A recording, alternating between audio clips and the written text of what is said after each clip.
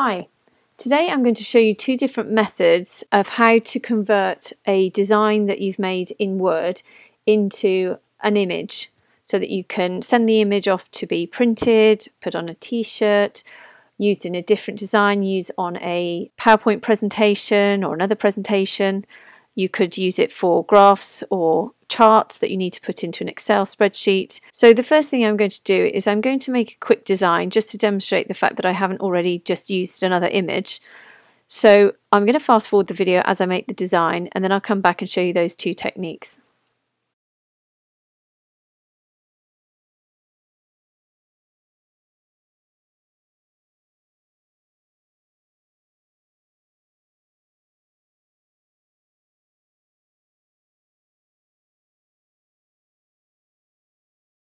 Okay, so now you can see that I've just made a quick design from the icons in Word and then just made a quick happy birthday at the bottom with a text box. So these are now several different images and shapes.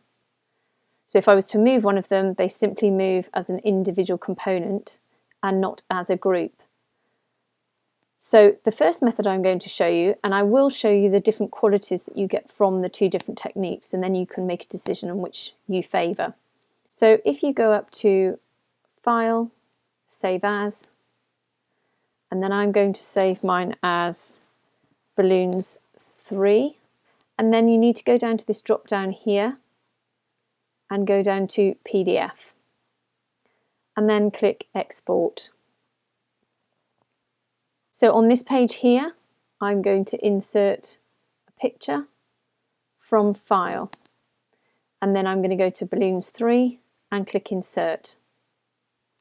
So my image has come up here, and if you look, I can simply drag and make this image bigger or smaller, but it moves as one single component. Now at the moment it's a bit clunky because you need to go to Wrap Text, make sure you're on picture format, Wrap Text, and go down to Tight,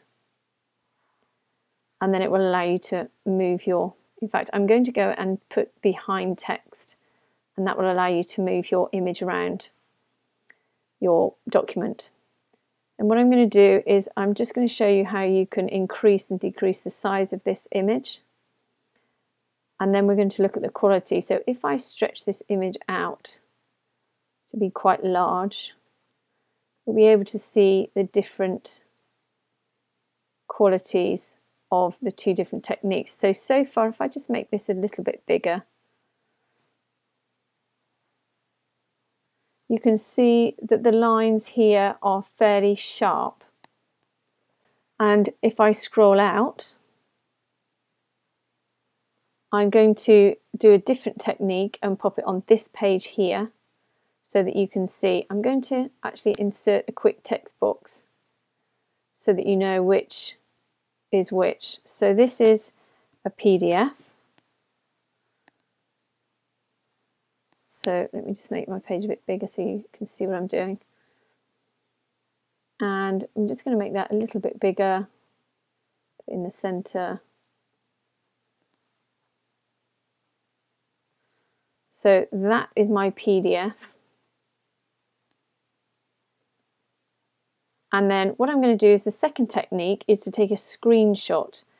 Now on some PCs you can only take a screenshot of the entire screen.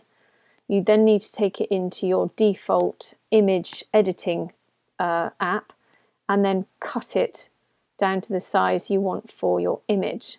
So it would take a screenshot of the entire screen we've got here, and then you'd have to go in and just cut out this section here to turn it into a screenshot of just this section. I'm working on a Mac, so I can press Command-Shift-4, and as you can see my cursor turns into a cross, and I simply go to the corner, click and drag,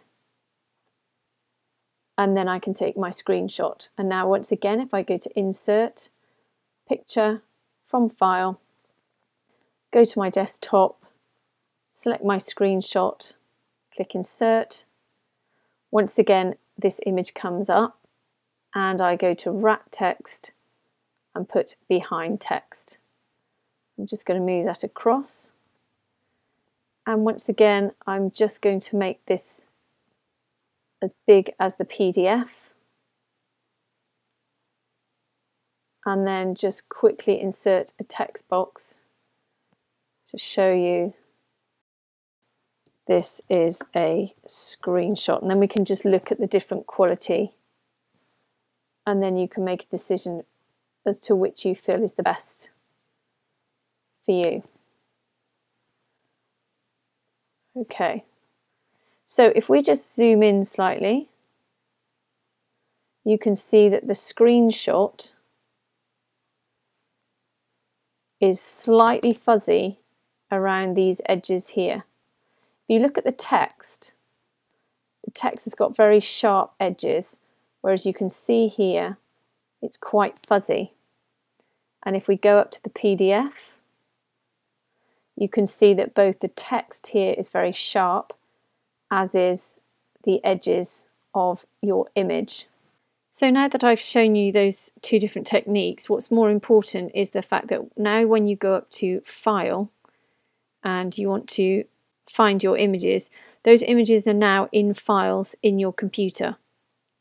So these are now the image files that you can access, and here we've got the screenshot. Those are the files that you access in order to insert them into your various documents. So I hope that's helped. If it has, please subscribe and have a great day.